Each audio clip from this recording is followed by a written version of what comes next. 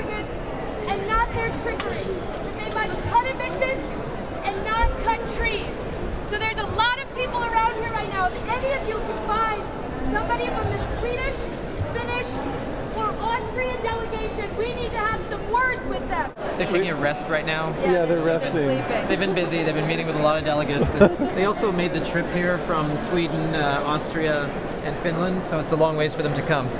And then they had to do a lot of lobbying once they got here. So. And I didn't know that trees sleep with their eyes open. That's kind of weird. They do. That's why they have these special tree covers that keep them happy while they're sleeping with their eyes open. Because otherwise the lights just give them away. Yep. Okay, so tell us about Finland, Sweden, and Austria.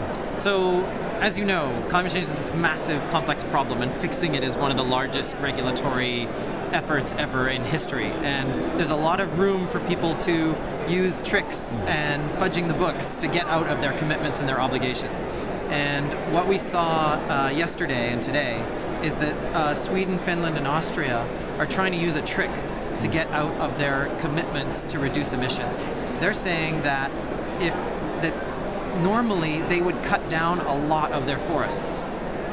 But because of this agreement, they may be willing not to, and they should get credit for not doing that. Just like Brazil.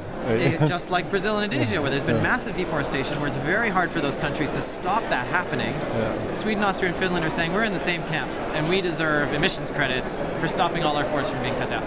And that's a dirty trick, and it's undermining the negotiations. It would undermine their meeting their targets, and it undermines the position of the EU as a fair broker in these negotiations. So, angered by this move, trees from Finland and Austria and Sweden made their way here to the negotiations and met with the delegates and said, don't chop down trees, chop down your emissions targets. I think these guys are not used to having immediate, intense pressure on them for the moves they're trying to make in the backroom negotiations. Right. And Sweden, styles itself as a climate champion. And believes and Finland does. Finland as well, exactly. And Austria has no George W. Bush in this whole solution, this whole scenario. So I think they're going to be sensitive to activists calling them out at this moment. This is the biggest climate meeting, and this is one of the biggest mandates in history.